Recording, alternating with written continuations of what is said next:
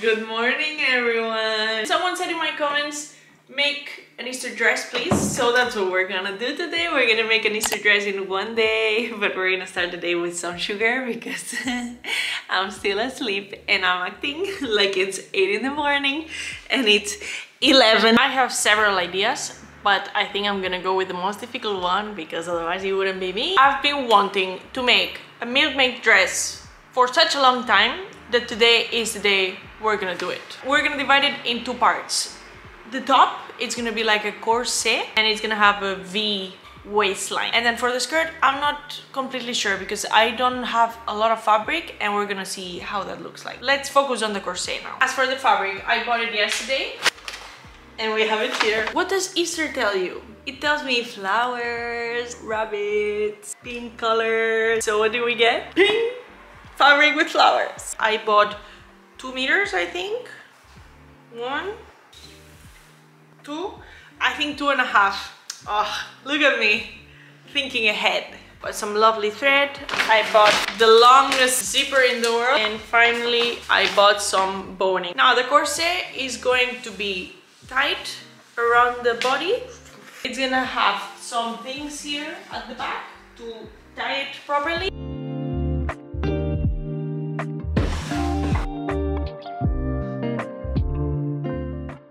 Drawing. The only problem is that my pattern here is until the waistline, and if I want to have that corset V shape, I need the torso block pattern. It also takes into account the curve to my hips. I don't have that pattern yet. I only have one day. Should I just draw the torso foundation? It's what probably I'm going to do. Or should I just stick with this one? Let me think about it while I draw the torso foundation. We have both torso patterns. The front one is fine. The back one, I do not like how I made it, but because the book is confusing. I don't have time for prototyping, but we're gonna prototype. Well, no, first I have to draw the corset pattern, but after that, we're gonna prototype and we're gonna be fast. It's almost 5, so the day is almost over, but I finally have the pattern.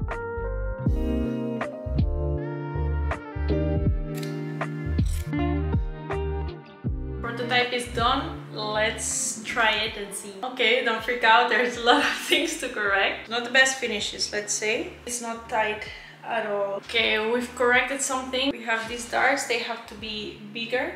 And what I'm going to do, another prototype real fast. It's 5:30. Yeah, I know I said I would do it in one day. Maybe it's gonna take me 2 days, but I just don't want to destroy fabric. I don't want it to go to waste. I paid for it and it's fabric and I don't like waste. We're gonna do this the right way. I've never done this before, so this is really exciting. Look, I put the pattern on the mannequin and then I looked at how much ease I have to take in.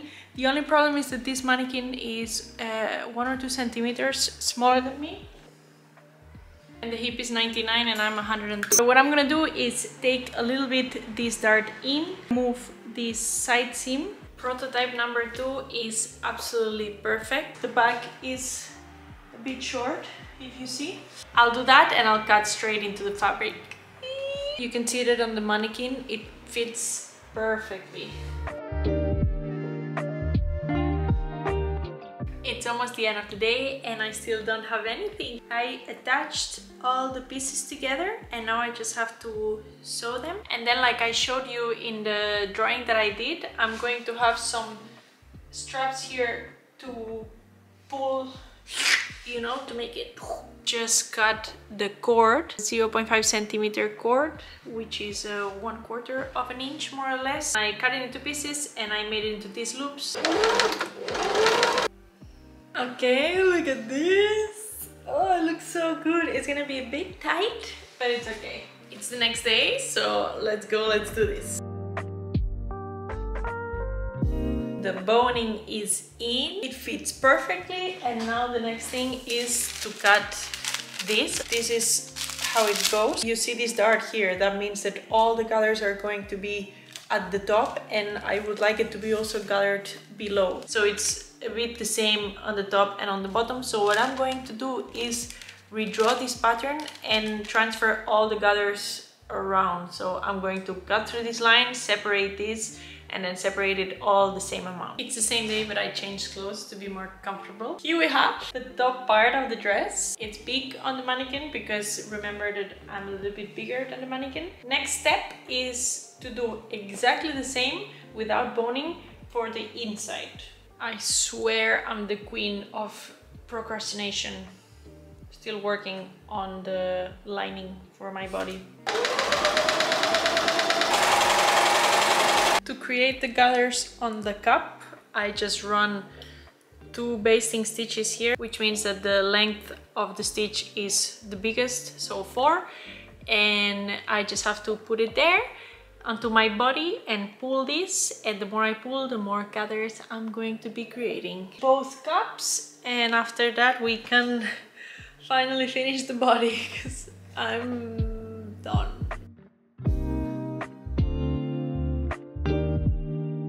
The main structure and the lining are done, so now let's attach them together and make this beautiful dress. The structure and the lining have been attached and now it's pretty on both sides, and I just have to make the channel here to add a strap to tie the front. So now we can move on to the skirt.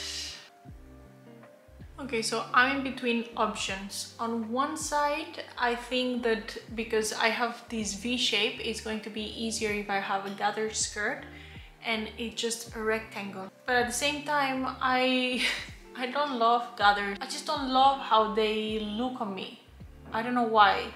So what I could do is maybe a circle skirt, measure all around my corset area and use that as the radius of my circle skirt and just use that. I wonder, is it going to look weird? Is the bottom of the skirt also going to look like that and then I'll have to fix it? Or I don't know what to do. I've never done a gather skirt, so maybe I should do that. I'll ask Owen to see what he prefers. Owen has spoken and he has chosen. We're gonna go with him, and if it looks weird and ugly, we're gonna blame him. Either one that is without gathers, so it will fall like this, or the second one is that I have all these gathers here, well, not that much, like 1.5 ratio, and that's the one that Owen chose, which is the one that takes more time to do but less amount of intelligence. This is what I was afraid of. So because I have this V shape, see, if you put the fabric just following the silhouette, it creates this saggy area.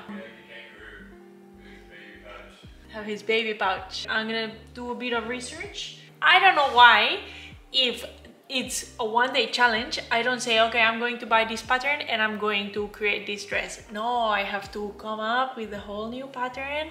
I have to make 2 prototypes. I have to do stuff that I've never done in my life and make myself crazy. But we love it. Okay, everything's fine. Don't mind Owen here. Okay, I figured it out. It was easier than I thought. Instead of having a rectangle, you just have the shape of the corset, you know? So you're gonna have like this, and then like this, and like this. I'm gonna go for a walk, procrastinate a little bit more, and we'll continue later. Day 3 of my one-day challenge, and we have the skirt. So this is gonna be the shape of the skirt.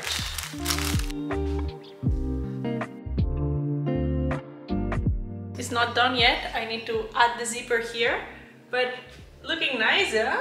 I need to add some straps here to make it go up, otherwise it makes my boobs like... I really want to finish this today, but making thin straps without a loop turner. Thin straps? Thin straps. Thin straps. It just doesn't want to turn. Turning this part is the most difficult part. Once that's done, most of the job is done.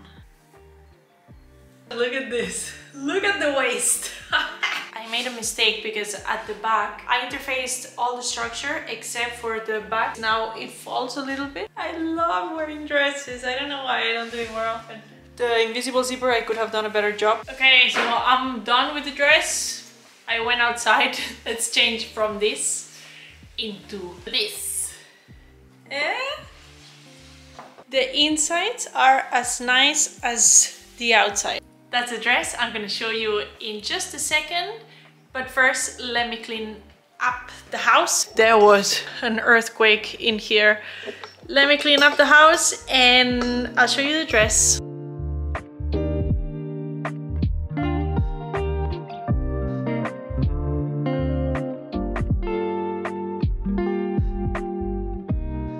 I hope you enjoyed it. If you want to see more, follow me on Instagram. My handle is _Nuriamo, and I'll see you in the next one. Happy Easter!